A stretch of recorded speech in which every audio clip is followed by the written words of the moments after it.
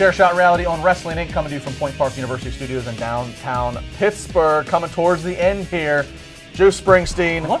This is not the end. I'm wearing my shirts. My shirts are great. Bruce We're going to keep going. Brian Goulash, welcome back. Josh, he hate me, Eisenberg. Gentlemen, thanks to Goulash for bringing the prop. He would be the only guy.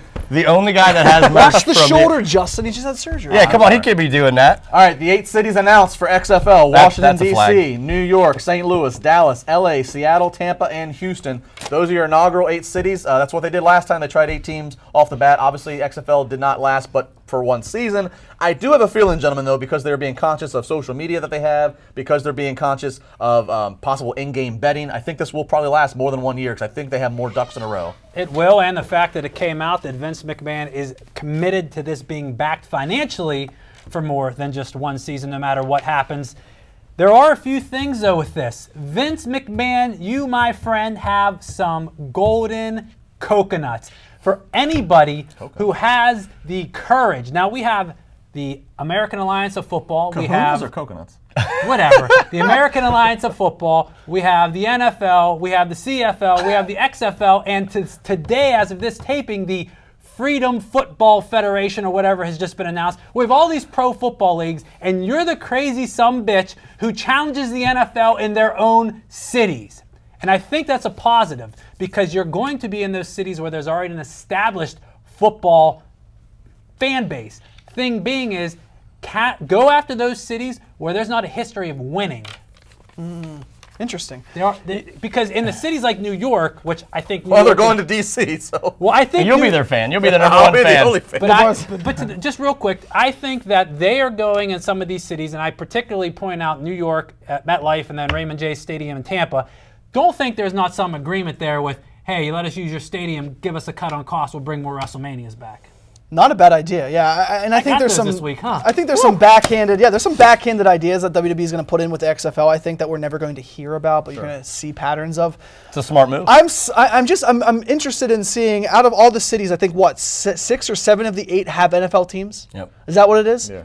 St. Louis is the only one that doesn't. Louis, doesn't. Yeah. Well, they just lost one, so what better time to give them a team now? Seattle, LA, New York. So I don't understand. I mean, we've seen the StubHub Center, what, 30, 40, 50% full of actual LA fans with the Chargers, right? The Coliseum where the Rams play, one of the best teams in football, 75% full. Yeah, it's taking a while to get there. Yeah, and I know it's still kind of transitioning into waiting until that new stadium comes about, but I don't understand that. I don't understand two teams in Texas and not one of them being like a San Antonio where they get an opportunity to, they love their basketball, they love pro sports there, or even here's my biggest thing. There's so many SEC schools in the world that do not have an NFL team, teams like Alabama, Auburn, those small southern schools that could benefit from a pro team. Drew and I talked about on the Wrestling Reality podcast. That would be beautiful. Alabama, I thought, was something you could really tap into if they would have done Yeah, that area right there in general. Not a booming metropolitan city like. But somewhere near there, or even in Oklahoma City, where you can get Oklahoma and Oklahoma City fans to come in for that game. But again, you have to look at the other leagues and what they've already got out there. They've attacked those cities before Vince could announce. Yeah, and again, that's what you said. You said, what, 5 leagues now it'll be? And everybody...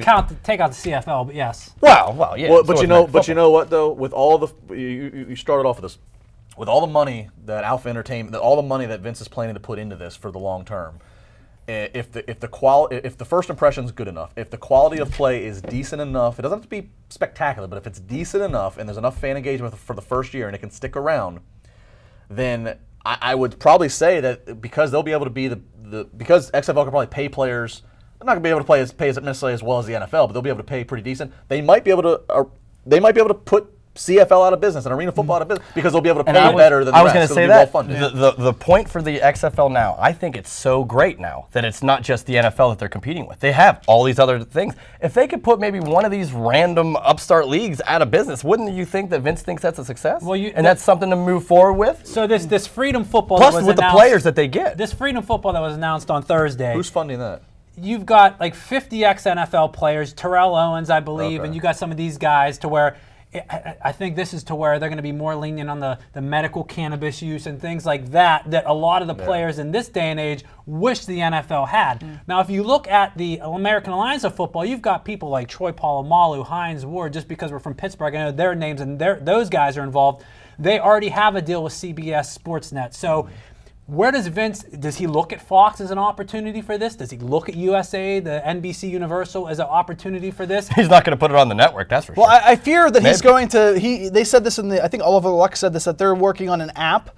I fear that they're going to just relegate to the app if they can't get a big broadcast network because they've had such success with the WWE network. But they need some sort of cable network. I think they'll get broadcast distribution. Last question. I like that you were talking about I don't Fox. know, but I think they will. I mean, Vince has enough credibility. The fact that SmackDown got a big deal with Fox, Yeah. I think, they have is a little bit. They have enough credibility. It helps. They have credible people in the front office. And It's not like- ESPN likes Vince in the WWE. I don't see why. Last they question. can't find So something. what happens? So the NFL drafts this spring.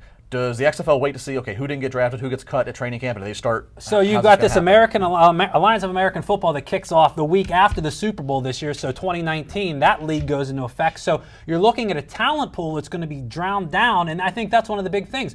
What are the rules of this league? What are going to be involved in this league? What's the roster size of this league going to be? There's so many variables that are in the play that we don't know about yet, and you don't really know what Vince has in mind for this league other than there's 8 cities, there's 8 stadiums, here's our launch date. And I think that's why it's a good strategy because these other leagues are starting earlier, and that's why whenever he announced it was going to be 2020, I thought that's a good idea. They were kind of rushed into it before, and it obviously failed. Now, well, you have the one piece of merch that they gave out. Well, no, but that's what I'm going to get at. Like the logo said, you get the F out. They need to get this ball the F out. Get a regular football. I don't want to see a black football. Get out of here.